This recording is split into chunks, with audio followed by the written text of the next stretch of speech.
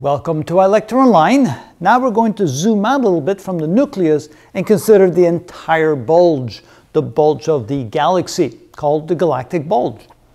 And notice that the size, of course, is significantly larger than the very tiny little region at the very center called the nucleus. The bulge is typically about 10,000 light years thick, sometimes as much as 15,000 light years, and about 20,000 light years across. Remember that unlike the Andromeda galaxy, which has more or less a spherical galactic bulge, the Milky Way galaxy has more of a bar-shaped bulge.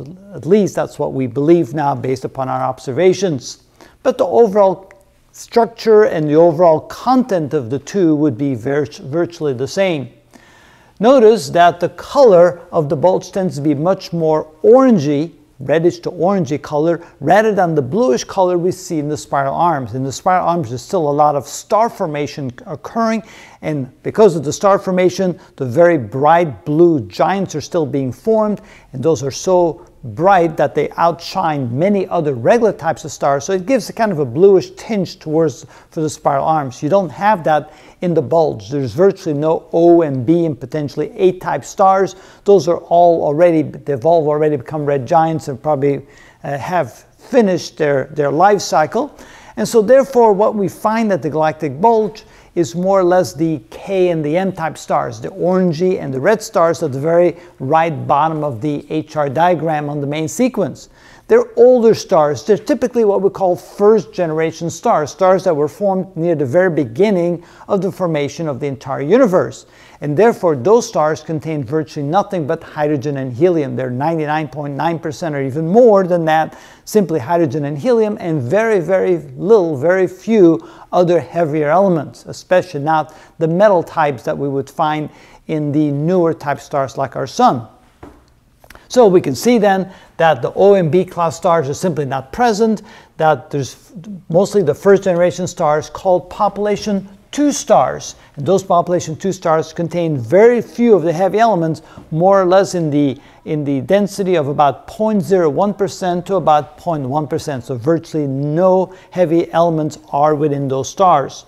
We do sometimes see some older, what we call population 1 stars. Now our Sun is a population 1 star, but it's only about 4.5 billion years old. There's some older population 1 stars, and those are typically called population 1 stars because they contain some of the heavy elements. Whenever a very large O and B type star goes through its final stages, they usually eject enormous quantities of these heavier elements that then get mixed with the nebulas, who then start forming newer stars. And so that's why the newer stars tend to have more of those heavy elements than the older stars. Now the old population 1 stars contain heavy elements in the range of about 0.1% to about 1%, although you'll see very few stars in the bulge that have this amount of the heavy elements in it, because then it becomes more like a star like our Sun.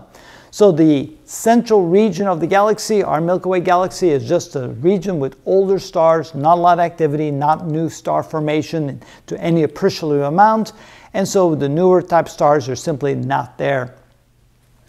Consequently, there's very few nebulas there that have the capability of forming new stars. So it's simply a very dense, and when we mean very dense, we mean very dense. It is so dense at the center, you simply cannot distinguish one star from the other star. There's just such massive quantities and such high density stars in the center that it just looks like a giant blob of stars that you simply can't see. Now the beauty of this picture, of course, is that we're looking in kind of at an angle towards the center, so we see the top portion of the galactic bulge, which is visible from our vantage point.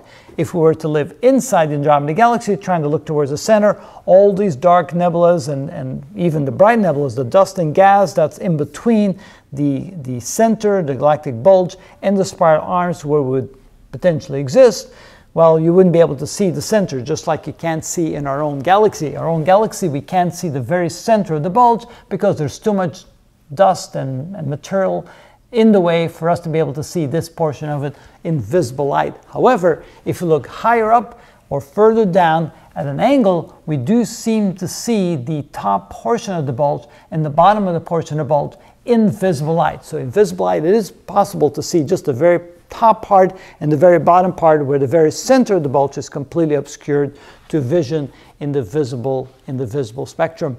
So that gives you kind of a feel for what the center, the bulge of the galaxy is like.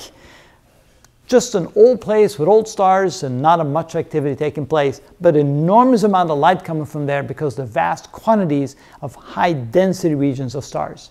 And that is called the galactic bulge.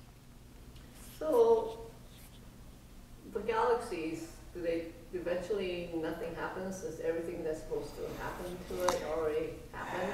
Yeah. No more nebulas, no more anything happening? Yeah, will the galaxies become like the bulge, basically? What you're asking is, will the whole galaxy become like the bulge? Yeah. And the answer is essentially yes. Sadly enough, there will come a time, although billions of years into the future, where new stars will stop being formed in all galaxies. It's probably still 10, 20 billion years out, maybe even more. But yes, more and more as time goes by, galaxies will become more like the center of these spiral galaxies. And essentially, elliptical galaxies, to a large extent, are already like that, where there's not a lot of activity anywhere in the galaxy, where not a lot of new star formation is happening. So yes, more and more the galaxy will become like that. What about the irregular galaxies? The irregular galaxies, same thing. Eventually, they'll become more like the bulge of an elliptical galaxy. They'll stop producing new stars, but at this moment, star formation is still very healthy, very well going on in the spiral arms of the elliptical galaxies, like our Milky Way galaxy, and in the irregular galaxies as well. What about the galaxies that are way out in the visible universe? So now you're asking about the galaxies that are really far away. Well, we see them as they were many billions of years ago. So they're still very active. You see a lot of star formation in those galaxies. They look very different. We'll shoot some videos on that, on the concept, because they're the ones that were formed like 10, 11, 12 and a half billion years ago. And so those galaxies look very different than the galaxies today, because the galaxies today are the result of a lot of merging of galaxies over the years. So as the galaxies merged, they went through an evolutionary process that turned them into what we see today. So we'll also have to shoot a few videos kind of explaining how we think the shape of the galaxies changed, mostly because of the interaction of the collisions of the galaxies. So the galaxies far, far away, are they in today's time, are they pretty much just dead galaxies? Well, they look like the galaxies nearby us, so they're not completely dead yet. Just like our Milky Way galaxy is still producing lots of new stars on a continual basis. So even those galaxies, because it's galaxy collisions, they'll still be producing stars. So it's something, eventually, yes, the universe is going to die the way we know it today. Everything is going to quiet down, new formation is going to stop. Impacts from in our own solar system, the meteor impacts and the comet impacts will diminish over time. Things will become quieter and less exciting in our universe, unfortunately. But, that's not in our lifetime.